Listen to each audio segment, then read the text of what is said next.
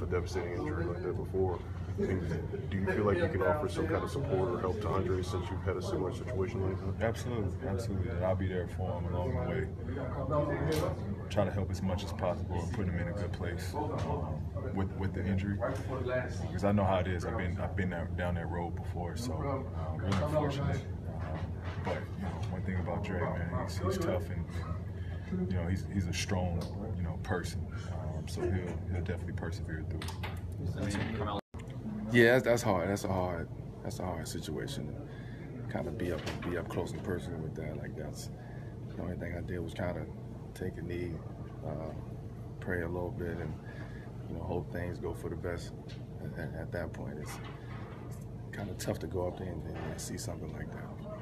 Was it tough for you guys? Something like that.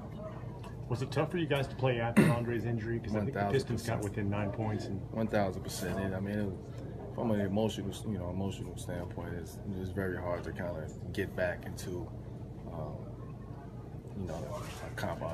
competitive mindset after seeing one of your guys go down like that, and the stoppage of the game, and to know in the back of your mind that one of your teammates is down, or anybody, for that sake, is down and out, and the way that he went down. It was a very scary moment, so mentally, emotionally, it was definitely tough to kind of bounce back from it. You guys have played if Andre's out for a while. It's shit. It's real shit. He's a huge part of our team and why we won. So it's a huge blow to us, but we're just going to have to rely on some of the players to step up and Cool. Is it helpful that you've had stretches this season where you haven't had Andre and guys were able to step into his role? It doesn't make it any easier at all. No matter how many times you do it, it doesn't make it easier. Because you're dealing with a very talented individual. You know what I mean? So you can't, anyone goes down there, you can't replace them.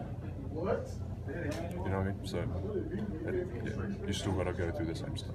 Regardless, won't get easy. It's a patella tendon injury. We're going to find out more details, the imaging, when they get back to Oklahoma. It's unfortunate. How severe it will end up being. We want to just be sure we're 100% on it. But it is definitely a patella tendon injury right now. What do you do now?